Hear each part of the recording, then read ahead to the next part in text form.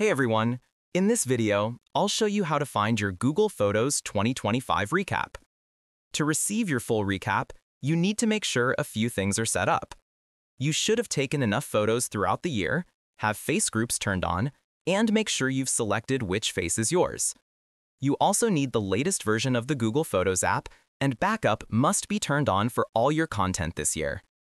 If you're in the US, enabling Gemini features in Photos can give you an enhanced experience.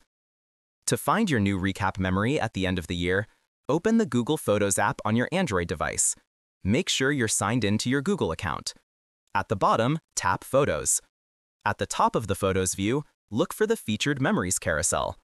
Right at the front of that carousel, you should see the 2025 recap. Just tap the memory tile to open your recap. If you want to exit, tap Close at the top. If you still don't have it, open your browser and search Google Photos Recap Not Showing.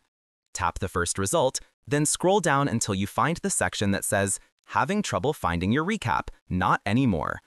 Under that, you'll see, if you don't see your recap by the end of the week, try this link.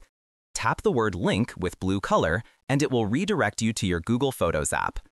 You'll see a message saying, On it. You'll get notified when your recap is ready, and all your top moments are loading.